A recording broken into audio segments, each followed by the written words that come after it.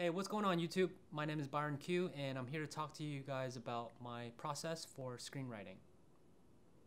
So the way I approach screenwriting and any kind of storytelling is first I have to come up with a solid concept.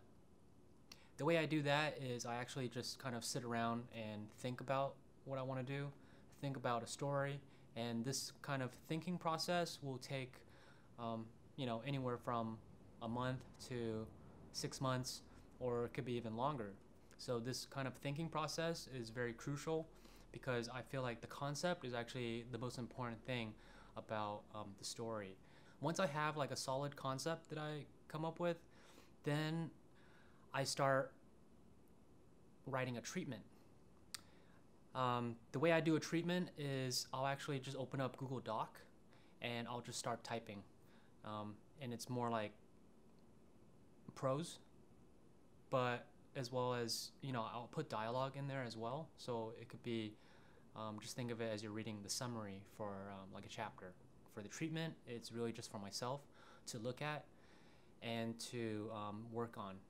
So from the treatment, I'm working in the treatment form for as long as possible, and I'm writing dialogue in there, I'm writing description, and I'm writing detailed stuff, like very detailed dialogue, and I try to stay in there for as long as possible.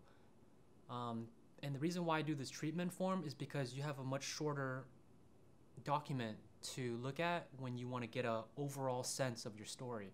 So it's easy for me to wake up every day in the morning and look at this treatment and what I have so far, and I read through it and I get a sense of like the characters and the story and the progression of the story.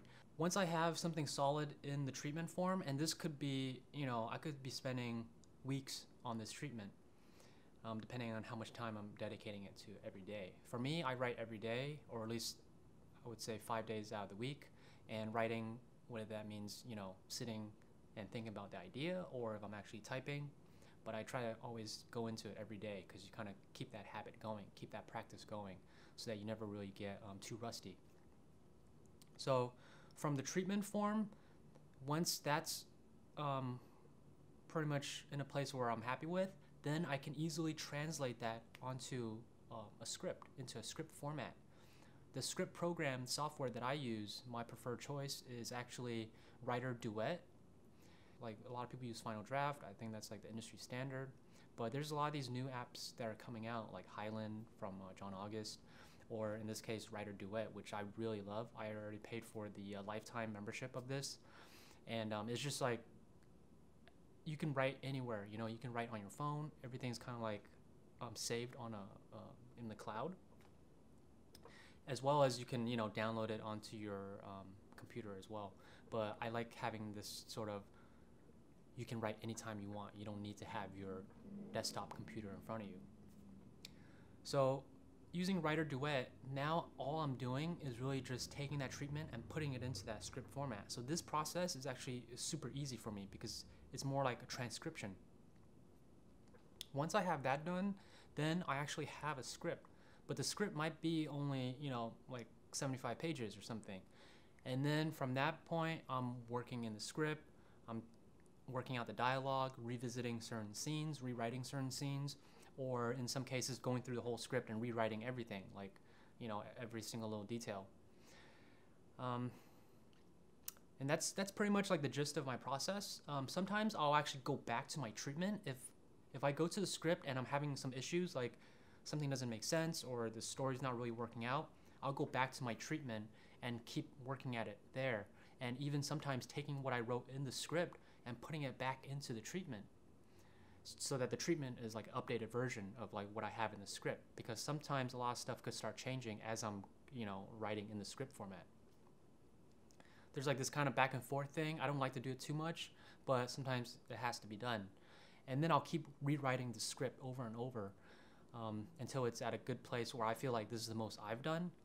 And then from there, I start sending it out to other filmmakers, other writers, as well as consultants. And this is like a crucial step in my process because I'm getting honest feedback from people that are professionals.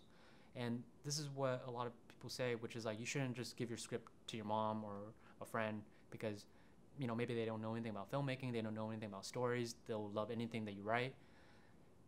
Really need people there who know what they're talking about and who are very good at story themselves to give you that straight, honest feedback about what's working, what's not working, maybe even some ideas.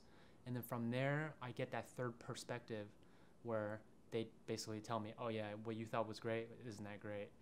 Once I know that, I can go back and start reworking it.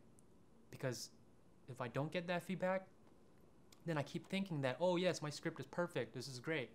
I think a lot of writers get into that mode in the beginning where it's like you write something, you finish it, and it took you so long to do it, and you're just like, oh my god, I'm so happy I finished it, I think it's great, it's perfect. I think my script is always perfect, like the first time I write it. Then slowly all the holes start showing up as I get feedback from people, or if I start rethinking something, I realize, oh, okay, that's not as great as I thought it was. But I think you do need that initial excitement and feeling of like, oh, I did something good, to kind of keep your motivation going, because writing is such a long process and it's very tedious, and a lot of times you could get burnt out from a story, and I definitely have done that where some stories I just left it on the chopping block because I lost interest in the story, or I hit a roadblock and I couldn't really get out of it. These type of scenarios I'll actually revisit later on. Like I have so many stories that I wrote, like a rough draft or 2 or 3 drafts of it, and then I kind of just put it aside because I didn't think it was that great.